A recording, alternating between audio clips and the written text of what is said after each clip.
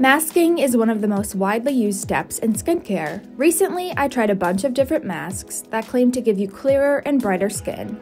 So I'm going to give you my thoughts on all of them to let you know which ones live up to the claims and if I'm still using them. First, we have the GlamGlow Instamud 60-Second Pore-Refining Treatment Mask. This mask claims to refine pores and prep skin for makeup by smoothing it. I usually use a glowy sunscreen to prep my skin for makeup, so I was interested to see if this would work better than that.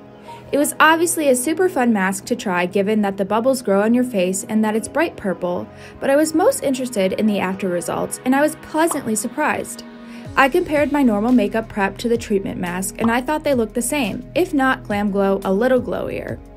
The GlamGlow was probably glowier because it took off any dead skin on my face and helped to clear some pores right before my makeup application. Overall, I loved this mask and I've used it since. Next, we have the Love Pebble Beauty Pops Cryo-Facial Mask Kit. It's a 2-in-1 facial kit that claims to depuff, exfoliate, and calm acne. It combines ice rolling with a natural face mask that has papaya, turmeric, banana, and aloe vera. You mix the face mask with water and put it in the freezer for 3 to 4 hours or until it's frozen. The mask was definitely cold, but it felt refreshing on my puffy face. Afterwards, I felt like my face looked super bright and possibly a bit less swollen. I thought it for sure had a natural glowy highlight to it. I think it's a nice thing to try if you like ice rolling your face and masking and want to get 2 parts of your routine done in one step. The Miraclinic Plaster Corset Mask Set combines a wet mask with a plaster mask. The mask set claims to deeply hydrate the skin while tightening the jaw. The set comes with a normal looking wet sheet mask that you put on first and a dry plaster sheet mask that goes on top. You're meant to pull the ends of both masks tight over your jaw, which one can assume is what is supposed to do the jaw tightening. I had never tried a mask like this, so it was definitely an experience I won't forget. I felt a little trapped and it got plaster everywhere, including my mouth and eyes. I was hoping it would all be worth it, but unfortunately my jaw did not look tighter and my skin honestly felt the same, if not drier than before.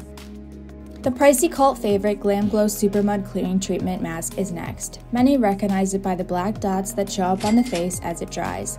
It claims to instantly and visibly clear pores. The standard size costs $60, which is a pretty steep price.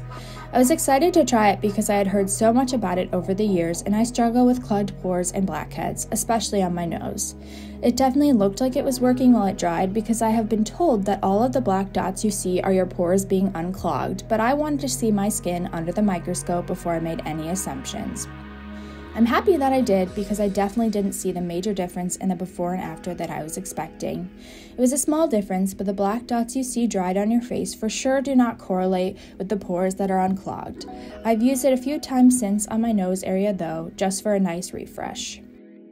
Lastly, we have the Dries Let's Get Started Face Up Mask. It claims to firm, hydrate, and transform dry, dull, and sagging skin.